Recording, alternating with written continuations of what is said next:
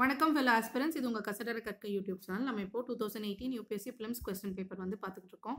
இதுல question number 1 to 92 நம்ம தரவா கம்ப்ளீட் பண்ணிட்டோம். எல்லா ஆப்ஷன்ஸோடையும் சேர்த்து இன்னைக்கு என்னென்ன questions பார்க்க போறோம், அதோட ஆன்சர்ஸ் என்ன அப்படின்னு ரெட் பென்ல மார்க் பண்ணியிருக்கேன் பாருங்க. இருந்தாலும் நான் கொடுக்குற எக்ஸ்பிளேஷனை வச்சு நீங்களே ஆன்சர்ஸை கிராக் பண்ண ட்ரை பண்ணுங்க. இந்த பிடிஎஃபோட டெலிகிராம் லிங்க்கை நான் டிஸ்கிரிப்ஷனில் கொடுத்துருக்க ஆஸ்பிரன்ஸ் அதை வந்து ஃபாலோ பண்ணிக்கோங்க. இன்னைக்கு நம்ம வந்து 2018 கொஸ்டின் பேப்பரை ஃபுல்லாக கம்ப்ளீட் பண்ணிடுவோம்.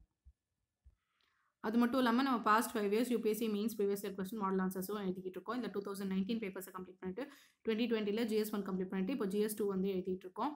நான் வந்து இந்த ஆன்சர் ரேட்டிங் பேஸை வந்து கம்மி பண்ணியிருக்கேன். ஏன்னா பிலிம்ஸ் கிட்ட வந்துட்டு இருக்கு. ஸோ நம்ம வந்து 3 days or 4 days ஒன்ஸ் வந்து மெயின்ஸ் ஆன்சர் ரேட்டிங் ப்ராக்டிஸ் பண்ணிட்டு பிலிம்ஸ் மேலே ஜாஸ்தியாக ஃபோக்கஸ் பண்ணணும் அப்படின்றதுக்காக 3 days or 4 days ஒன்ஸ் தான் நான் வந்து ஆன்சர் போஸ்ட் பண்ணிட்டு இருக்கேன். ஓகேங்களா? இருந்தாலும் நம்ம films complete பண்ணுறதுக்குள்ள 200 to 250 model answers வந்து எழுதி முடிச்சிருப்போம். இது நம்ம மெயின்ஸுக்கு மட்டும் இல்லை பிலிம்ஸ்க்குமே ரொம்ப யூஸ்ஃபுல்லாக இருக்கும். ஓகேங்களா? ஸோ 3 to 4 days ஒன்ஸ் நீங்களும் வந்து மெயின்ஸ் ஆன்சர் ரேட்டிங் ப்ராக்டிஸ் ஒன்றாச்சும் கண்டிப்பாக பண்ணுங்கள். ஒரு 15 to 20 minutes ஸ்பெண்ட் பண்ணி பிலிம்ஸ் ப்ரீவியஸ் இயர் கொஸ்டினுக்கு தனி டெலிகிராம் சேனல் இருக்குது, மெயின்ஸ் ப்ரீவியஸ் இயர் கொஸ்டினுக்கு தனி டெலிகிராம் சேனல் இருக்குது. ரெண்டுத்தையுமே ஃபாலோ பண்ணிக்கோங்க ஆஸ்பிரன்ஸ், உங்களுக்கு ரொம்ப யூஸ்ஃபுல்லாக இருக்கும். இப்போ ஃபர்ஸ்ட் கொஸ்டினுக்கு போயிடலாம். கொஸ்டின் நம்பர் 93 என்ன கேட்டிருக்காங்க அப்படின்னு பார்த்தோம்னா, consider the following: areca nut, Parle, coffee, finger millet, ground nut, செசமம், turmeric. The Cabinet Committee on Economic Affairs has announced the minimum support price for which of the above அப்படின்னு கேட்டிருக்காங்க. நம்ம இந்த கொஸ்டினை பார்க்கும்போது என்ன இவ்வளோ இன்ட்ரிகேட்டாக டீடைல்ஸ் கேட்டிருக்காங்க அப்படிங்கிற மாதிரி தெரியும். பட் ஆனால் நம்ம மினிமம் சப்போர்ட் ப்ரைஸ் அப்படின்ற டாப்பிக்கை படித்தாலே இது எல்லாமே வந்து கவர் ஆகிடும். மினிமம் சப்போர்ட் ப்ரைஸ் எந்த டாபிக் படித்தாலும் நம்ம தரவாக படிக்கணும் அப்படின்றதுக்கு இது ஒரு எக்ஸாம்பிள். நம்ம வேர்ட் பை வேர்ட் ஒரு டாபிக் படித்தாலுமே ரிவைஸ் ரிப்பீட் இதை வந்து நம்ம பண்ணிக்கிட்டே இருக்கணும். அப்போ தான் வந்து நம்மளுக்கு கரெக்டான ஆப்ஷன் வந்து நம்மளுக்கு கரெக்டாக தெரியும். ஓகேங்களா? இப்போ இந்த மினிமம் சப்போர்ட் ப்ரைஸ் தான் என்ன அப்படின்றதுக்கு வந்து நம்மளுக்கு நார்மலாகவே வந்து டெஃபினேஷன் தெரியும். அதாவது கவர்மெண்ட் இன்டர்வென்ஷன் பண்ணும். எதுக்குன்னா ஃபார்மர்ஸை ப்ரொடெக்ட் பண்ணுறதுக்கு. இப்போ வந்து சில ப்ராடக்ட்ஸோட ப்ரைஸிங் வந்து திடீர்னு பயங்கரமாக ஷார்ப்பாக ட்ராப் ஆகிடும். அதனால வந்து நிறையா லாஸஸ் வந்து ஏற்படும் ஃபார்மர்ஸ்க்கு. அந்த லாஸஸ்லேருந்து அவங்களை காப்பாற்றுறதுக்காக கவர்மெண்ட் வந்து மினிமம் சப்போர்ட் ப்ரைஸ் வந்து அனௌன்ஸ் பண்ணும் அப்படிங்கிறது வந்து ஞாபகம் வச்சுக்கோங்க. ஓகேங்களா? எம்எஸ்பி வந்து ஃபார் 24 கமாடிட்டிஸ் வந்து அறிவிப்பாங்க ட்வைஸ் த இயர் அப்படிங்கிறதையும் ஞாபகம் வச்சுக்கோங்க. இது எதுக்காக பண்ணுறாங்க அப்படின்னு நம்ம ஆல்ரெடி பார்த்துட்டோம். ஃபார்மர்ஸை வந்து ட்ராப் இன் ப்ரைஸஸ்லேருந்து ஷீல் பண்ணுறதுக்காக இதை வந்து பண்ணிகிட்டு இருக்கோம். ஓகேங்களா? இப்போ வந்து மார்க்கெட் ப்ரைஸ் வந்து இந்த மினிமம் சப்போர்ட் ப்ரைஸை விட கீழே வந்து ஃபாலோ ஆயிடுச்சுன்னா அந்த கவர்மெண்ட் வந்து ஃபுல் காசை கொடுத்து ஃபார்மர்ஸ் கிட்ட வந்து மினிமம் சப்போர்ட் ப்ரைஸ் அவங்க எவ்வளோ அனௌன்ஸ் பண்ணாங்களோ அதிலே வந்து வாங்கிப்பாங்க அப்படிங்கிறத வந்து ஞாபகம் வச்சுக்கோங்க. இதே மார்க்கெட் ப்ரைஸ் வந்து மினிமம் சப்போர்ட் ப்ரைஸோட ஜாஸ்தியாக இருந்துச்சுன்னா அவங்க வந்து மார்க்கெட்லேயே வந்து விற்றுக்கலாம். அது வந்து கீழே போகும்போது மட்டும்தான் கவர்மெண்ட் வந்து மினிமம் சப்போர்ட் ப்ரைஸை கொடுத்து வாங்கிப்பாங்க அப்படிங்கிறத வந்து ஞாபகம் வச்சுக்கோங்க. ஓகேங்களா? இப்போ இந்த need for minimum support price என்ன அப்படின்னு நம்ம பார்த்தோம்னா, க்ரீன் ரெவல்யூஷன் வந்து நடக்கும்போதே நம்மளுக்கு தெரிஞ்சிச்சு இந்தியன் ஃபார்மர்ஸ்க்கு வந்து அடிஷ்னல் இன்சென்டிவ்ஸ் வந்து தேவைப்படுது ஃபுட் கிராப்ஸை ப்ரொடியூஸ் பண்ணுறதுக்காக. அதனால வந்து எஸ்பெஷலாக லேபர் இன்டென்சிவ் கிராப்ஸ், அதாவது வீட், பேடி அந்த மாதிரி லேபர் இன்டென்சிவ் கிராப்ஸ்க்கு வந்து ப்ராப்பரான இன்சென்டிவ்ஸ் இருந்தால் தான் ஃபார்மர்ஸால் ப்ரொடியூஸ் பண்ண முடியுது அப்படிங்கிறத வந்து தெரிஞ்சுக்கிட்டோம். அதனால வந்து இந்த greater incentives to farmers produce கொடுக்கணும் அப்படின்றதுக்காக, அப்புறம் வந்து அவுட்புட்டை இன்க்ரீஸ் பண்ணணும் அப்படின்றதுக்காக இந்த எம்எஸ்பியை வந்து இப்போ வந்து கொண்டு வரணும் அப்படின்னு வந்து கவர்மெண்ட் வந்து டிசைட் பண்ணியிருந்தாங்க. ஓகேங்களா? ஃபஸ்ட்டு எந்த க்ராப் வந்து இந்த மினிமம் சப்போர்ட் ப்ரைஸ் வாங்குச்சு அப்படின்னு பார்த்தீங்கன்னா, வீட் தான் வந்து ஃபஸ்ட்டு மினிமம் சப்போர்ட் ப்ரைஸ் வந்து வாங்குச்சு. அதாவது 54 cents per quintal வந்து வீட்டுக்கு வந்து கொடுத்தாங்க. அதுதான் ஃபஸ்ட்டு கொடுத்தா மினிமம் சப்போர்ட் ப்ரைஸ் அப்படிங்கிறது வந்து ஞாபகம் வச்சுக்கோங்க. ஓகேங்களா? 2014 ஃபார்மர்ஸ் வந்து நிறையா டிக்ளைனிங் கமோடிட்டி ப்ரைஸஸ்னால வந்து சஃபர் பண்ணிட்டு இருக்காங்க. அதாவது 2014 அப்புறம் 2015 வந்து நிறையா ட்வின் ட்ரவுட்ஸ் எல்லாம் வந்து வந்துச்சு. அதனால நிறையா பிரச்சனைங்க ஃபார்மர்ஸ்க்கு வந்துட்டு இருக்கா. அப்போ இந்த மினிமம் சப்போர்ட் ப்ரைஸ் வந்து ஃபார்மர்ஸ்க்கு வந்து ஒரு பெரிய பூஸ்ட்டாக இருக்கும் அப்படிங்கிறது வந்து ஞாபகம் வச்சுக்கோங்க. ஓகேங்களா? அது மட்டும் இல்லாமல் நெக்ஸ்ட் வந்து பேண்டமிக் வந்து அட்டாக் பண்ணுச்சு. அதுக்கப்புறம் வந்து இன்க்ரீஸ்ட் இன்புட் ப்ரைஸஸ், அதுக்கு அதாவது டீசல், எலக்ட்ரிசிட்டி, அப்புறம் ஃபர்டிலைசர்ஸ் இது எல்லாமே சேர்ந்து ஃபார்மர்ஸோட மிசரிக்கு ஆட் பண்ணிட்டு இருக்கு. ஸோ மினிமம் சப்போர்ட் ப்ரைஸ் கொடுத்தா ஃபார்மர்ஸ்க்கு வந்து ரொம்ப ஹெல்ப்ஃபுல்லாக இருக்கும் அப்படிங்கிற விஷயத்தை வந்து ஞாபகம் வச்சுக்கோங்க. அதுதான் வந்து இங்கே பேராகிராஃபாக கொடுத்துருக்காங்க. நீங்கள் படிச்சிங்கன்னா உங்களுக்கே தானாகவே வந்து புரிஞ்சிடும். சொன்ன கான்செப்ட் தான் வந்து கொடுத்துருக்காங்க பேராகிராஃபில். ஓகேங்களா? இப்போது determination of minimum support price வந்து எப்படி நடக்குது அப்படின்னு பார்த்தீங்கன்னா, 2 கிராப்பிங் சீசன்ஸ் வந்து இருக்குது இந்தியாவில். மேஜர் கிராப்பிங் சீசன்ஸ் என்னென்ன அப்படின்னு பார்த்தீங்கன்னா, ஃபஸ்ட்டு வந்து ராபி சீசன், அதுக்கப்புறம் வந்து காரிஃப் கிராப்பிங் சீசன்ஸ் வந்து இருக்குது அப்படிங்கிறத வந்து ஞாபகம் வச்சுக்கோங்க. ஓகேங்களா? இப்போ வந்து at the start of rabi and kharif சீசனில் வந்து சென்ட்ரல் கவர்மெண்ட் வந்து இந்த மினிமம் சப்போர்ட் ப்ரைஸை வந்து அறிவிச்சிரும் அப்படிங்கிறத வந்து ஞாபகம் வச்சுக்கோங்க. ஓகேங்களா? கவர்மெண்ட் வந்து நிறைய பாயிண்ட்ஸ் வந்து commission on agricultural cost and prices வந்து ரைஸ் பண்ணுவாங்க. அது எல்லாத்தையும் வந்து பார்த்துட்டு கவர்மெண்ட் வந்து மினிமம் சப்போர்ட் ப்ரைஸ் வந்து எவ்வளோவா கொடுக்கணும் அப்படிங்கிறது வந்து டிசைட் பண்ணுவாங்க. ஃபார்மர்ஸ்க்கு வந்து 2 காஸ்ட்டுமே இருக்கும். அதாவது இம்ப்ளிசிட் காஸ்ட்டும் இருக்கும், அப்புறம் எக்ஸ்பிளிசிட் காஸ்ட்டும் இருக்கும். இந்த கிராப்ஸ் வந்து க்ரோ பண்ணும்போது அதாவது ஃபேமிலி லேபர், அப்புறம் வந்து ரெண்ட் பெய்டு இதெல்லாம் வந்து இம்ப்ளிசிட் காஸ்ட்டில் வந்து வரும். அதாவது அன்பெய்ட் காஸ்ட்டில் வந்து வரும். எக்ஸ்பிளிசிட் காஸ்ட்டில் வந்து நிறையா நம்மளுக்கு தெரியும். இந்த ஃபர்டிலைசர்ஸ், அதுக்கப்புறம் வந்து டிராக்டர் அந்த மாதிரி நிறைய விஷயம் வரும் அப்படிங்கிறது வந்து ஞாபகம் வச்சுக்கோங்க. இந்த மினிமம் சப்போர்ட் ப்ரைஸை கால்குலேட் பண்ணும்போது எல்லாத்தையுமே வந்து அக்கௌண்ட்டில் எடுத்துக்கணும் அப்படிங்கிறதையும் ஞாபகம் வச்சுக்கோங்க. 3 விஷயம் வந்து கால்குலேட் பண்ணுவாங்க. அதாவது ஃபஸ்ட்டு A2, அதுக்கப்புறம் A2 + FL, அதுக்கப்புறம் C2 அந்த மாதிரி 3 விஷயத்தை வந்து கால்குலேட் பண்ணுவாங்க. ஓகேங்களா? இந்த agricultural cost and prices CACP அப்படின்னு சொல்லுவாங்க. Commission for agricultural cost and prices. அவங்க வந்து A2, அதுக்கப்புறம் A2 + FL, அப்புறம் C2 வச்சு தான் இதை வந்து கால்குலேட் பண்ணுவாங்க. ஓகேங்களா? இப்போ வந்து A2ல வந்து என்னென்ன காஸ்ட்லாம் வரும் அப்படின்னு பார்த்தீங்கன்னா, ஃபார்மர்ஸ் வந்து பர்ச்சேஸ் பண்ணுவாங்க இல்லைங்களா? கெமிக்கல்ஸ், ஃபர்டிலைசர்ஸ், சீட்ஸ், அதுக்கப்புறம் வந்து லேபர் வந்து ஹையர் பண்ணுவாங்க. எதுக்குன்னு பார்த்தீங்கன்னா, growth, production and maintenance of food கிராப்ஸ்க்கு வந்து லேபர் வந்து ஹையர் பண்ணுவாங்க. அது எல்லாமே வந்து A2ல வரும். ஓகேங்களா? நெக்ஸ்ட் வந்து A2 + FL. ஓகேங்களா? A2 + FL வந்து எதை வந்து கவர் பண்ணும் அப்படின்னு பார்த்தீங்கன்னா, ஆக்சுவல் காஸ்ட் இன்கர்டு வந்து இது வந்து கவர் பண்ணும். ப்ளஸ் இம்ப்ளிசிட் காஸ்ட், அதாவது ஃபேமிலி லேபர் வந்து இந்த கிராப் ப்ரொடக்ஷன் வந்து இன்வால்வ் ஆயிருப்பாங்க. ஸோ அந்த இம்ப்ளிசிட் காஸ்ட்டும் வந்து இதுக்குள்ளே வரும் இந்த A2 + FL அப்படிங்கிறத வந்து ஞாபகம் வச்சுக்கோங்க.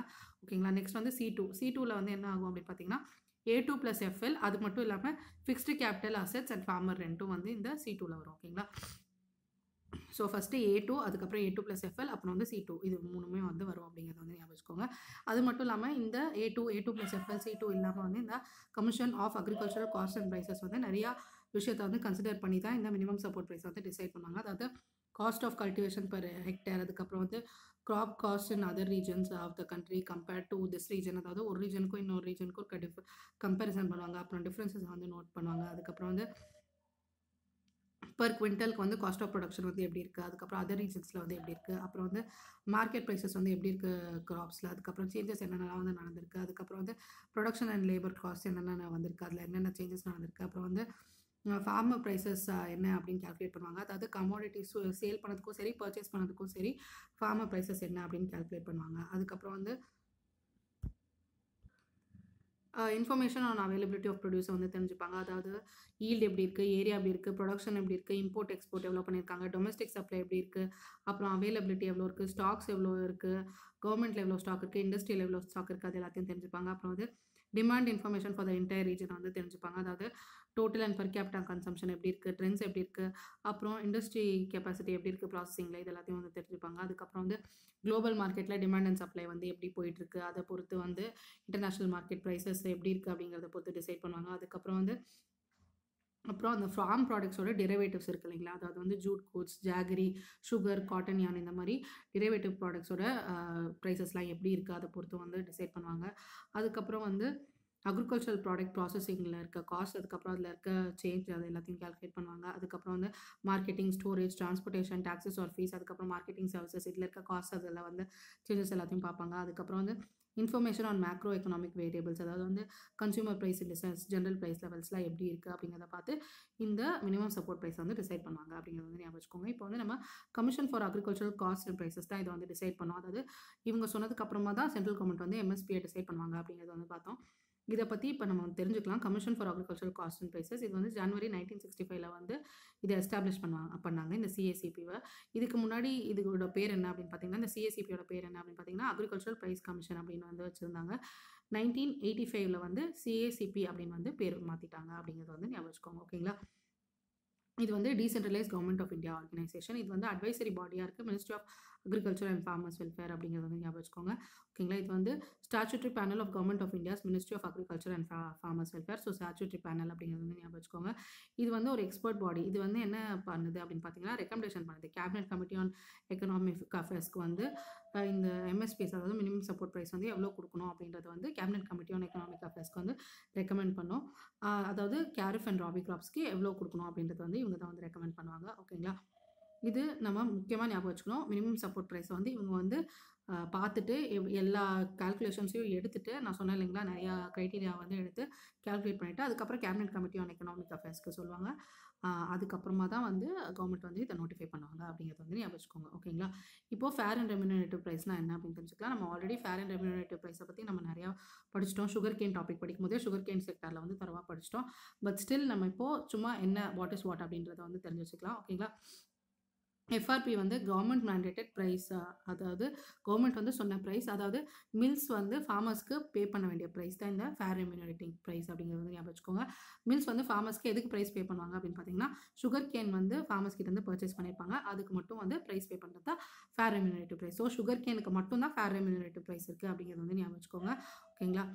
மில்ஸும் வந்து மில்ஸ் அண்ட் ஃபார்மர்ஸ் வந்து ஒரு அரேஞ்ச்மெண்ட்டில் என்டர் ஆகிப்பாங்க. அதாவது வந்து இந்த ஃபேர் ரெம்யூனரேட்டிவ் ப்ரைஸ் வந்து நாங்கள் இன்ஸ்டால்மெண்ட்டில் கொடுக்குறோம் அப்படின்ற மாதிரி மில்ஸ் வந்து ஃபார்மர்ஸ்க்கு வந்து சொல்லுவாங்க. ஸோ இந்த மாதிரி ஒரு அக்ரிமெண்ட்டில் இந்த மாதிரி காசை வந்து எக்ஸ்சேஞ்ச் பண்ணிப்பாங்க அப்படிங்கிறது வந்து ஞாபகம் வச்சுக்கோங்க. ஓகேங்களா? இந்த சுகர் கேன் கண்ட்ரோல் ஆர்டர் 1966 என்ன பண்ணுச்சு அப்படின்னு பார்த்தீங்கன்னா, எசென்ஷியல் கமோடிட்டிஸ் ஆக்ட் ஆஃப் 1955 கீழே என்ன பண்ணுச்சு அப்படின்னு பார்த்தீங்கன்னா, இவங்க தான் வந்து இந்த fair ரெம்யூனரேட்டிவ் price payment across the country இவங்க தான் வந்து பார்த்துக்கிட்டாங்க. எது கீழே வருதுன்னு என்னோட சொல்கிறேன் பாருங்க. எசென்ஷியல் கமோடிட்டிஸ் ஆக்ட் 1955 கீழே இந்த சுகர் கேன் கண்ட்ரோல் ஆர்டர் 1966 வந்து வருது. அதுதான் வந்து fair ரெம்யூனரேட்டிவ் payment across the country வந்து பார்த்துக்குது. கேன் சப்ளை கொடுத்து 14 டேஸ்க்குள்ளே இந்த ஃபேர் ரெம்யூனரேட்டிவ் ப்ரைஸ் வந்து போய் ஃபார்மர்ஸ்க்கு போய் சேரணும் அப்படின்ற மாதிரி இந்த விஷயம் வந்து பார்த்துக்குது அப்படிங்கிறது வந்து ஞாபகம் வச்சுக்கோங்க. ஓகேங்களா?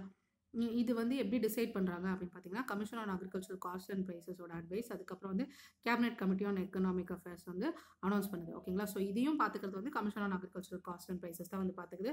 அவங்க தான் வந்து அட்வைஸ் பண்ணுறாங்க. அதுக்கப்புறம் அனௌன்ஸ் பண்ணுறது வந்து cabinet committee on economic affairs வந்து இந்த ஃபேர் ரெம்யூனரேட்டிவ் ப்ரைஸ் வந்து அனௌன்ஸ் பண்ணுறாங்க. ஓகேங்களா? இப்போ சிஏசிபி நம்மளுக்கு ஆல்ரெடி தெரியும். It is a branch of ministry of agriculture and farmers welfare நம்மளுக்கு தெரியும். இது வந்து இட்ஸ் அ நான் பெண்டிங் அட்வைசரி குரூப் அப்படிங்கிறது வந்து ஞாபகம் வச்சுக்கோங்க. கவர்மெண்ட்டுக்கு இவங்க கொடுக்குற அட்வைஸ் வந்து பெண்டிங் கிடையாது. இந்த சிசிஇஏ வந்து யார் சேர் பண்ணுறாங்க, அதாவது cabinet committee on economic affairs வந்து சேர் பண்ணுறது வந்து பிரைம் மினிஸ்டர் ஆஃப் இந்தியா அப்படிங்கிறது வந்து ஞாபகம் வச்சுக்கோங்க. ஓகேங்களா? இந்த எஃப்ஆர்பியை வந்து ஏதோ பேஸ் பண்ணி கொண்டு வந்தாங்க அப்படின்னு பார்த்தீங்கன்னா, Rangarajan committee on sugar cane sector reorganisation பொறுத்து தான் இந்த ஃபேர் ரெம்யூனரேட்டிவ் ப்ரைஸ் வந்து கொண்டு வந்தாங்க அப்படிங்கிறதையும் ஞாபகம் வச்சுக்கோங்க. ஓகேங்களா? இப்போது கிராப்ஸ் கவர்ட் அண்டர் எம்எஸ்பி, அதாவது நம்ம ஆல்ரெடி பார்த்தோம் commission for agriculture cost and prices வந்து இந்த மினிமம் சப்போர்ட் ப்ரைஸஸை வந்து டிசைட் பண்ணுவாங்க. அதுக்கப்புறம் வந்து சிஏசிபி டிசைட் பண்ணதுக்கப்புறமா இவங்க வந்து அனௌன்ஸ் பண்ணுவாங்க அப்படின்னு வந்து பார்த்தோம். அதாவது cabinet committee on economic affairs வந்து அனௌன்ஸ் பண்ணுவாங்க அப்படின்னு பார்த்தோம். இந்த CACP is a branch of ministry of agriculture and farmers welfare அப்படிங்கிறது வந்து நம்ம பார்த்தோம். எத்தனை கிராப்ஸ்க்கு வந்து அனௌன்ஸ் பண்ணுவாங்க அப்படின்னு பார்த்தீங்கன்னா, 22 ரிக்வயர்ட் கிராப்ஸ்க்கு வந்து அனௌன்ஸ் பண்ணுவாங்க. அதாவது 22 கிராப்ஸுக்கு வந்து இந்த மினிமம் சப்போர்ட் ப்ரைஸ் அனௌன்ஸ் பண்ணுவாங்க. ஃபேர் அண்ட் ரெம்யூனரேட்டிவ் ப்ரைஸ் வந்து சுகர் கேனுக்கு அனௌன்ஸ் பண்ணுவாங்க அப்படிங்கிறது வந்து ஞாபகம் வச்சுக்கோங்க. ஓகேங்களா? இதில் வந்து 14 கேரட் கிராப்ஸ் வருது. அப்புறம் 6 ராபி கிராப்ஸ் வந்து 2 அடிஷ்னல் கமர்ஷியல் கிராப்ஸ் வந்து வருது. இது எல்லாமே வந்து கம்பல்சரி கிராப்ஸ் அப்படிங்கிறது வந்து ஞாபகம் வச்சுக்கோங்க. அதுக்கப்புறம் எம்எஸ்பிஸ் ஃபார் டோரியா அண்ட் டீஹஸ்டு கோகோனட்ஸ் வந்து எப்படி பேஸ் பண்ணியிருக்கோம் அப்படின்னு பார்த்தீங்கன்னா, எம்எஸ்பிஸ் for rape seat mustard and கொப்பரையை பொறுத்து தான், அதாவது கொப்பரானா கொப்பரை, தேங்காய் கொப்பரையை பொறுத்து தான் இந்த எம்எஸ்பியை டிசைட் பண்ணுவாங்க அப்படிங்கிறது வந்து ஞாபகம் வச்சுக்கோங்க. ஓகேங்களா? என்னென்ன கிராப்ஸ் எல்லாம் இந்த எம்எஸ்பி கீழே கவர் ஆகுது அப்படின்னு பார்த்தீங்கன்னா, சீரியல்ஸில் வந்து பேடி, வீட், பார்லே, ஜோவர், பஜ்ரா, மேஸ், ராகி, பல்சஸில் வந்து கிராம், அர்ஹார் இல்லாட்டி தூர் அப்படின்னு சொல்லுவாங்க. அப்புறம் மூங், உரத், லென்டில் இதெல்லாம் வரும். Raw cotton, ராஜூட், cobra, டீஹஸ்டு coconut, sugar cane, அப்புறம் வந்து வெர்ஜினியா ஃப்ளூக்யூட், டொபாக்கோ இதெல்லாம் வந்து மினிமம் சப்போர்ட் ப்ரைஸ் கீழே வருது அப்படிங்கிறது வந்து ஞாபகம் வச்சுக்கோங்க. ஸோ 22 என்னென்ன ஐட்டம்ஸ் இருக்குது அப்படிங்கிறத வந்து நம்ம நல்லா ஞாபகம் வச்சுக்கணும். இப்போது factors considered by CACP for recommending MSP நம்ம ஆல்ரெடி பார்த்துட்டோம். டிமாண்ட் அண்ட் சப்ளை, அப்புறம் மேனுஃபேக்சரிங் காஸ்ட் வந்து எப்படி இருக்குது, அப்புறம் வந்து மார்க்கெட்டில் எப்படி ப்ரைஸ் இருக்குது, அப்புறம் ப்ரைஸ் பேரிட்டி பிட்வீன் கிராப்ஸ் எப்படி இருக்குது, அதுக்கப்புறம் வந்து trade terms between agriculture and நான் அக்ரிகல்ச்சரல் கமாடிட்டிஸ் வந்து எப்படி இருக்குது, அதுக்கப்புறம் ப்ராஃபிட் மார்ஜின் எப்படி இருக்குது அப்படிங்கிறத பார்த்துட்டு அதுக்கப்புறம் வந்து எம்எஸ்பியை வந்து டிசைட் பண்ணுவாங்க அப்படிங்கிறது வந்து ஆல்ரெடி பார்த்துட்டோம். ஓகேங்களா? ஸோ இப்போது நம்ம என்னென்ன கிராப்ஸ்க்கு வந்து கொடுக்குறாங்க அப்படிங்கிறது வந்து தெரிஞ்சுக்கலாம். ஸோ எதுக்கெல்லாம் வந்து இந்த மினிமம் சப்போர்ட் ப்ரைஸ் கொடுக்குறாங்க அப்படின்னு பார்த்தீங்கன்னா, அரிக்கா நட்டுக்கு வந்து கொடுக்கல. அது வந்து நம்மளுக்கு இதிலே பார்த்தோம் நம்ம. மினிமம் சப்போர்ட் ப்ரைஸ் வந்து எதுக்கெல்லாம் கொடுக்குறாங்க அப்படின்னு பார்த்ததுல வந்து அரிக்கா நட் நம்ம வந்து பார்க்கல. அப்புறம் வந்து காஃபி பார்க்கல. ஸோ எதெல்லாம் பார்க்கல அப்படிங்கிறது வந்து நல்லா ஞாபகம் வச்சுக்கோங்க. ஸோ ஆப்ஷன் 1ம் வரல, 3யும் வரல. அதுக்கப்புறம் வந்து கிரவுண்ட் நட்டும் நம்ம வந்து கிரவுண்ட் நட் வந்து பார்த்தோம். ஓகேங்களா? ஃபிங்கர் மில்லட்டும் பார்த்தோம். பார்லேவும் வந்து பார்த்தோம். ஓகேங்களா? ஸோ என்னென்னலாம் வருது அப்படின்னு பார்த்தீங்கன்னா 2, 4, 5, 6 தான் வந்து வருது. Parle, finger millet, ground nut, சீசமம் வந்து வருது. டர்மரிக் வந்து வரல. ஓகேங்களா? ஸோ அரிக்கா நட்டும் பார்க்கல, காஃபியும் பார்க்கல, டர்மரிக்கும் பார்க்கல. பார்லே பார்த்தோம். அப்புறம் ஃபிங்கர் மில்லட், கிரவுண்ட் நட், சீசமம் இதெல்லாம் வந்து பார்த்தோம். ஓகேங்களா? கிரவுண்ட் நட், சீசமம் வந்து நம்ம அந்த இதில் வந்து பார்க்கல. பட் ஆனால் கிரவுண்ட் நட், சீசமம் வந்து இதில் இன்க்ளூட் ஆயிருக்கு. ஸோ இதையும் வந்து பார்த்துக்கோங்க. 22 கிராப்ஸ் வந்து இதில் வரல. இங்கே பார்த்தீங்கன்னா இங்கே கொடுத்துருக்காங்க பாருங்கள். 14 காரஃப் கிராப்ஸ் வரணும், 6 ராபி கிராப்ஸ் வரணும், 2 அடிஷ்னல் கமர்ஷியல் கிராப்ஸ் வந்து வரணும் அப்படின்னு கொடுத்துருக்காங்க. ஆனால் இதில் வந்து 14 கிராப்ஸ் வந்து வரல. இப்போ இதில் வந்து பேடி, வீட், பார்லே, ஜோவர், பஜ்ரா, மெய்ஸ், ராகி, அதுக்கப்புறம் வந்து கிராம், தூர், அப்புறம் மூங்கு, urad, லென்டில், raw cotton, ராஜூட், cobra, டீஹஸ்டு coconut, அப்புறம் வந்து வெர்ஜினியா ஃப்ளூக்யூட், டொபாக்கோ இதெல்லாம் தான் இருக்குது. சிசமே வந்து வரல. ஓகேங்களா? ஸோ சிசமே வந்து ஞாபகம் வச்சுக்கணும். அதுக்கும் வந்து மினிமம் சப்போர்ட் ப்ரைஸ் வந்து கொடுக்குறாங்க அப்படிங்கிறது வந்து நம்ம ஞாபகம் வச்சுக்கணும். ஓகேங்களா? அதுக்கப்புறம் வந்து கிரவுண்ட் நட், சீசமே ரெண்டுத்தையும் நம்ம ஞாபகம் வச்சுக்கணும். ஓகேங்களா? ஸோ இது ரெண்டும் அங்கே கொடுக்கல. கிரவுண்ட் நட், சீசமே இது ரெண்டுமே வருங்கிறதையும் நம்ம ஞாபகம் வச்சுக்கணும். ஓகேங்களா? ஸோ அரிக்கா நட்டும் காஃபியும் மட்டும் இன்க்ளூட் ஆகல. மற்றதெல்லாம் வந்து அரிக்கா நட், காஃபி, டர்மரிக் இந்த 3 வந்து இன்க்ளூட் ஆகல. மற்ற எல்லாமே வந்து இருக்குது. ஓகேங்களா? ஸோ பார்லே, அதுக்கப்புறம் ஃபிங்கர் மில்லட், கிரவுண்ட் நட், சீசகம் 4மே வந்து இருக்குது. ஓகேங்களா? ஸோ இதுக்கெல்லாம் வந்து மினிமம் சப்போர்ட் ப்ரைஸ் கொடுக்குறாங்க அப்படிங்கிறது வந்து ஞாபகம் வச்சுக்கோங்க. அது மட்டும் இல்லாமல் நான் 2023ல் வந்து கேரட் சீசனுக்கும் ராபி சீசனுக்கும் என்னென்ன க்ராப்ஸ் எல்லாம் வந்து இன்க்ளூட் பண்ணியிருந்தாங்க அப்படிங்கிறத வந்து நான் வந்து டெலிகிராம் சேனலில் வந்து அப்லோட் பண்ணுறேன். ஸோ அதையும் வந்து பார்த்துக்கோங்க. ஸோ கரண்ட் அஃபேர்ஸாகவும் நம்ம பார்த்த மாதிரி இருக்கும். இது சேம் தான் வந்து பண்ணியிருப்பாங்க. எக்ஸ்ட்ராவாக எதுவுமே வந்து இருக்காது. எப்பவுமே சொல்கிற மாதிரி தான் 14 கிராப்ஸ், 6 ராபி கிராப்ஸ், அப்புறம் வந்து 2 கமர்ஷியல் கிராப்ஸ் அதை தான் வந்து இன்க்ளூட் பண்ணியிருப்பாங்க. ஸோ எக்ஸ்ட்ராவாக எதுவும் இருக்காது. பட் ஸ்டில் ஏதாவது சேஞ்சஸ் இருக்கா அப்படின்னு பார்த்துக்கிறதுக்காக நான் 2023ல் carat and rabi graphs minimum support price எவ்வளோ அனௌன்ஸ் பண்ணியிருக்காங்க அப்படிங்கிறத வந்து டெலிகிராம் சேனல்லையும் அப்லோட் பண்ணுறேன். நீங்கள் ஒரு வாட்டி பார்த்துக்கோங்க. ஓகேங்களா? இப்போ வந்து நம்ம அப்டேட்டடாக இருக்கிறது நல்லது இல்லைங்களா? ஸோ அதையும் வந்து பார்த்துக்கலாம். Question number 94. In which one of the following status பக்காய் wild life sanctuary located அப்படின்னு கேட்டிருக்காங்க. நம்ம வந்து பக்காய் வைல்ட் லைஃப் சான்ச்சுரி பற்றி நல்லா படிக்கலாம். வைல்ட் லைஃப் சான்ச்சுரி அப்படின்னு கேட்டாலே நம்ம அதை பற்றி தரவாக படிச்சிடணும். அப்போ தான் அதுலேருந்து என்ன கொஸ்டின் கேட்டாலும் நம்ம நெக்ஸ்ட் வந்து எதில் வேணால் ஆன்சர் பண்ணலாம். இந்த பக்காய் வைல்ட் லைஃப் சான்ச்சுரி தான் வந்து பாக்கி டைகர் ரிசர்வ். இதை வந்து 1999 2000ல் வந்து டிக்ளேர் பண்ணாங்க. இது வந்து ஃபூட்டில்ஸ் ஆஃப் ஈஸ்டர்ன் ஹிமாலயாஸில் வந்து இருக்குது. Eastern calming district of Arunachal பிரதேஷில் இருக்குது அப்படிங்கிற ஞாபகம் வச்சுக்கோங்க. இதை வந்து பக்காய் டைகர் ரிசர்வ் அப்படின்னு சொல்லுவாங்க. ஓகேங்களா? இது வந்து ஈஸ்டர்ன் ஹிமாலயா பயோடைவர்சிட்டி ஹாட்ஸ்பாட்டில் வந்து விழுது. இது வந்து it is a home to over 2000 species of plants, 300 species of birds, 40 species of mammals, 30 species of amphibians, அப்புறம் 36 ஸ்பீசிஸ் ஆஃப் ரெப்டைல்ஸ். அதுக்கப்புறம் வந்து நிறைய ஃப்ளோரா அண்ட் ஃப்ளோனா வந்து இந்த இடத்துல இருக்க குளோபலி த்ரெட்டண்டாக இருக்கிறது அப்படிங்கிறத வந்து ஞாபகம் வச்சுக்கோங்க. ஓகேங்களா? இந்த பாக்கெட் டைகர் ரிசர்வ் வந்து it is one of the last remaining strong holds of this species அப்படிங்கிறதையும் ஞாபகம் வச்சுக்கோங்க. பிடிஆர்னா பாக்கெட் டைகர் ரிசர்வ் தான் வந்து சொல்லியிருக்காங்க. அதுக்கப்புறம் வந்து 4 ரெசிடென்ட் ஹார்ன்பில் ஸ்பீசிஸ் இங்கே இருக்குது அப்படிங்கிறதையும் ஞாபகம் வச்சுக்கோங்க. என்னென்ன ஹார்ன்பில் ஸ்பீசிஸ் அப்படிங்கிறதையும் பார்ப்போம். இப்போ பாக்கெட் டைகர் ரிசர்வோட ஹிஸ்ட்ரி வந்து பார்க்கலாம். இதோட ஹிஸ்ட்ரி வந்து பயங்கர ரிச்சான ஹிஸ்ட்ரி. 7 டிகேட்ஸ்க்கு வந்து இது பிளான் ஆகுது அப்படிங்கிறது வந்து ஞாபகம் வச்சுக்கோங்க. ஓகேங்களா? இந்த பாக்கே டைகர் ரிசர்வ் வந்து இனிஷியலாக என்னவா எஸ்டாப்ளிஷ் ஆச்சு அப்படின்னு பார்த்தீங்கன்னா, பாக்கே ரிசர்வ் ஃபாரஸ்ட்டில் வந்து ஜூலை 1, 1966ல் வந்து இது வந்து ஃபார்ம் ஆச்சு. இது வந்து ப்ரொடெக்டட் ஃபாரஸ்ட் ஏரியாவை வந்து இது வந்து சர்வ் பண்ணுச்சு அப்படிங்கிறது வந்து ஞாபகம் வச்சுக்கோங்க. ஏன்னு பார்த்தீங்கன்னா அதோட ரிச் பயோடைவர்சிட்டி வந்து கன்சர்வ் பண்ணுறதுக்காக. நெக்ஸ்ட் வந்து வைல்ட் லைஃப் சான்ச்சுரியாக வந்து எப்போ அனௌன்ஸ் பண்ணாங்க அப்படின்னு பார்த்தீங்கன்னா 1977ல் வந்து அனௌன்ஸ் பண்ணாங்க. அப்போ வந்து 862 ஸ்கொயர் கிலோமீட்டர்ஸ் வந்து கவர் பண்ணுச்சு. இது நம்ம டேட்டாலாம் ஞாபகம் வச்சுக்கணும்னு அவசியம் இல்லை. எந்த இயர் அப்படின்னு மட்டும் ஞாபகம் வச்சுக்கிட்டா போதும். இந்த ஏரியாவில் ப்ரைமரியாக என்ன ப்ரொடெக்ட் பண்ணாங்க அப்படின்னு பார்த்தீங்கன்னா பெங்கால் டைகர், அப்புறம் அதர் வைல்ட் லைஃப் ஸ்பீசிஸ் வந்து ப்ரொடெக்ட் பண்ணாங்க. அப்புறம் வந்து டைகர் ரிசர்வாக இப்போ ரெகக்னிஷன் கிடச்சிச்சு அப்படின்னு பார்த்தீங்கன்னா 1999 2000 தான் இதுக்கு வந்து பாக்கே வைல்ட் லைஃப் சான்ச்சுரிக்கு வந்து டைகர் ரிசர்வாக ஒரு ரெகக்னிஷன் கிடச்சிச்சு. அது வந்து ப்ராஜெக்ட் டைகர் இனிஷியேட்டிவ் கீழே தான் வந்து கிடச்சிச்சு அப்படிங்கிறத வந்து ஞாபகம் வச்சுக்கோங்க. எதுக்கு அப்படின்னு பார்த்தீங்கன்னா என்டேஞ்சர்ட் பெங்கால் டைகர் பாப்புலேஷன் இந்த ஏரியாவில் இருந்ததுனால அந்த டைகர்ஸ் வந்து ப்ரொடெக்ட் பண்ணும் அப்படின்றதுக்காக கொண்டு வந்தாங்க. ஓகேங்களா? பாக்கே டைகர் ரிசர்வ் வந்து 26 டைகர் ரிசர்வ் இன் இந்தியா வந்து மாறுச்சு அப்படிங்கிறதையும் ஞாபகம் வச்சுக்கோங்க. அப்புறம் ஹார்ன்பில் நெஸ்ட் அடாப்டேஷன் ப்ரோக்ராம் வந்து 2011ல் வந்து கொண்டு வந்தாங்க. இது வந்து கோரா அபே சொசைட்டி. ஓகேங்களா? இது வந்து வில்லேஜ் கவுன்சில் அப்படின்னு சொல்லுவாங்க. அதுக்கப்புறம் ஆந்திர பிரதேஷ்னு சொல்லிட்டு அருணாச்சல் பிரதேஷ் ஃபாரஸ்ட் டிபார்ட்மெண்ட் இவங்க எல்லாரும் சேர்ந்து ஹார்ன்பில் நெஸ்ட் அடாப்ஷன் ப்ரோக்ராம் வந்து கொண்டு வந்தாங்க. நெக்ஸ்ட் வந்து பாக்கே டைகர் ரிசர்வ் பயோடைவர்சிட்டி அவார்டு, அதாவது பயோடைவர்சிட்டி அவார்ட் 2016 வந்து இந்த பாக்கே டைகர் ரிசர்வ்க்கு வந்து கிடைச்சிருக்கு அப்படிங்கிறத வந்து ஞாபகம் வச்சுக்கோங்க. ஓகேங்களா? இது எதுக்காக கொடுத்துருக்காங்க அப்படின்னு பார்த்தீங்கன்னா கன்சர்வேஷன் ஆஃப் த்ரெட்டன்ட் ஸ்பீசிஸ்க்காக இதை வந்து கொடுத்துருக்காங்க. எது மூலமா அப்படின்னு பார்த்தீங்கன்னா இந்த ஹார்ன்பில் நெஸ்ட் அடாப்டேஷன் ப்ரோக்ராம் வந்து கொண்டு வந்தாங்க. அதுக்காக இவங்க வந்து இந்த பயோடைவர்சிட்டி அவார்ட் ஆஃப் 2016 வந்து வாங்கியிருக்காங்க அப்படிங்கிறத ஞாபகம் வச்சுக்கோங்க. பாக்கே டைகர் ரிசர்வ் 2047 டிக்ளரேஷன் என்ன அப்படின்னு பார்த்தீங்கன்னா 2021ல் வந்து அருணாச்சல் பிரதேஷோட ஸ்டேட் கேபினெட் வந்து பாக்கே டிக்ளரேஷன் வந்து கொண்டு வந்தாங்க. இதை வந்து பாக்கே tiger reserve 2047 declaration on climate change ரிசலியன்ட் and responsive Arunachal Pradesh அப்படின்னு சொல்லலாம். இந்த டிக்ளரேஷன் என்ன ப்ரமோட் பண்ணுது அப்படின்னு பார்த்தீங்கன்னா கிளைமேட் ரிசலியன்ட் டெவலப்மெண்ட் வந்து கொண்டு வரணும் இந்த ஸ்டேட் ஆஃப் அருணாச்சல் பிரதேஷில். அதோட முக்கியமான விஷயம் அப்படின்னு ஞாபகம் வச்சுக்கோங்க. ஓகேங்களா? இந்த அனௌன்ஸ்மெண்ட் வந்து பாக்கே டைகர் ரிசர்வில் பண்ணதுனால இது வந்து பாக்கே டைகர் ரிசர்வ் டிக்ளரேஷன் அப்படின்னு சொல்லுவாங்க. இப்போ வந்து எந்த டைகர் ரிசர்வ் இல்லை வந்து நேஷனல் பார்க் இல்லாட்டி வைல்ட் லைஃப் சான்ச்சுரி எதாவது படித்தாலுமே அதில் வந்து எந்தெந்த ரிவர்ஸ் ஓடுது அப்படின்றத வந்து நம்ம தெரிஞ்சு வச்சுக்கணும். பரேலி ரிவர் வந்து இந்த இடத்துல ஓடுது, அதாவது காமிங் ரிவர் அப்படின்னு சொல்லுவாங்க. இது வந்து western and northern boundaries of the பாக்கே tiger reserve வந்து இது ஃபார்ம் பண்ணுது அப்படிங்கிறது ஞாபகம் வச்சுக்கோங்க. அது மட்டும் இல்லாமல் இது வந்து சரௌண்டிங் ஏரியாஸ்க்கு வந்து இது ஒரு லைஃப் லைனாக இருக்குது. நெக்ஸ்ட் வந்து பாக்கே ரிவர், அதுக்கப்புறமா தான் இந்த ரிசர்வுக்கு பேரே வந்து வச்சுருக்காங்க.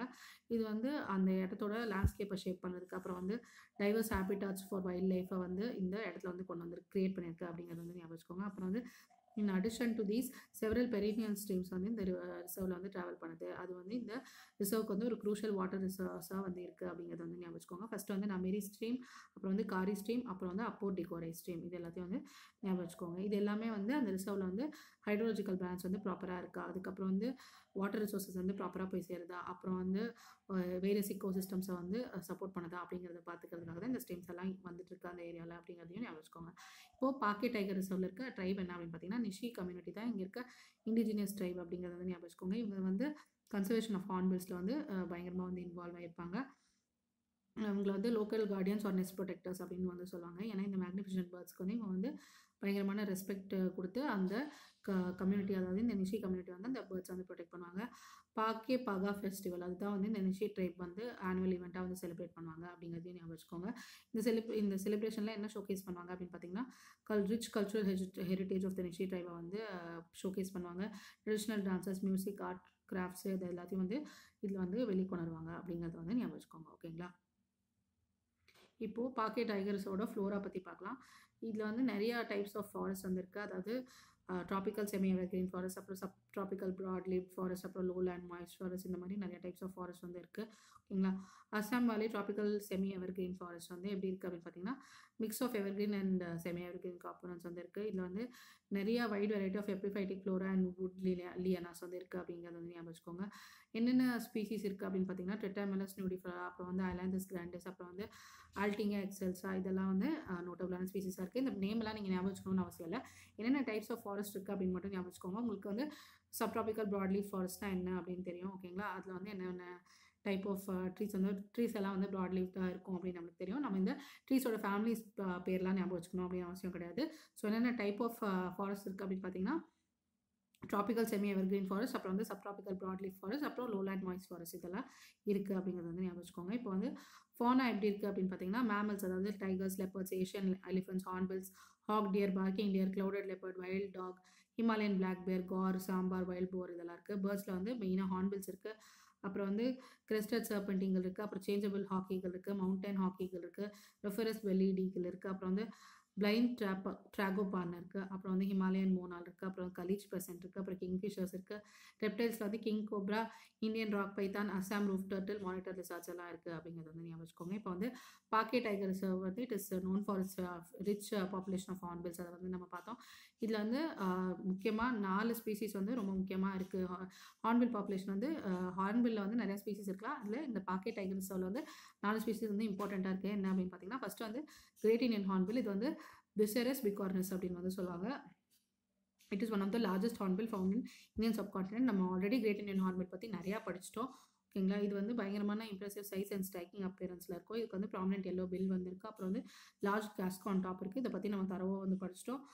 இந்த மேலோட பாடி வந்து பிளாக்காக இருக்கும், பெல்லி வந்து ஒயிட்டாக இருக்கும். ஃபீமேலுக்கு வந்து ப்ரௌனிஷ் பிளாக் பாடி இருக்கும். ஓகேங்களா.